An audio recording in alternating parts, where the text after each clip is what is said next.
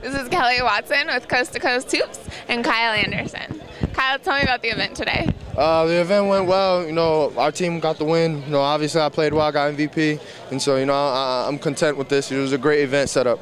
How does that feel, getting an MVP? It feels good. You know, it feels like this is what you worked hard for, and to be noticed as the most valuable player, such a game with great players. You know, it feels good.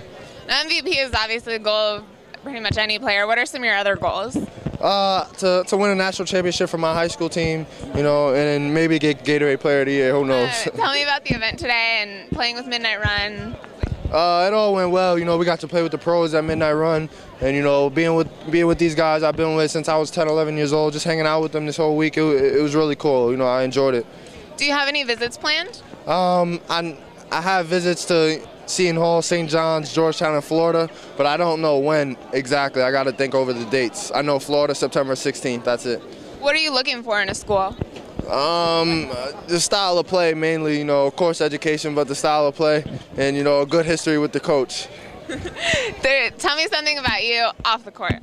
I'm a clown. I'm a funny guy. You know, a lot of people say I play too much, but you know, that's mainly with something cool about me. I don't know. Do you have a Twitter that we can follow you at? Yeah, at Kyle Anderson 5, KYLEANDERSON 5. Thank you. This is Kelly Watson with Coast to Coast Hoops.